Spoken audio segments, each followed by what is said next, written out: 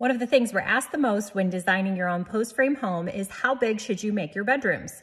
Let me show you. All of our second floor bedrooms are approximately 12 by 12. Here you see it with a queen size bed frame, and there is plenty of space to walk around it and add more furniture. We also had plenty of room for an 8 by 2 closet with a 6-foot opening. Here's roughly the same size bedroom, this time with a king size bed in it. It does take up more space, but you still have plenty of walkway. With thoughtful window and door placement, 12 by 12 is a great size. It gives you plenty of options for whatever your family needs.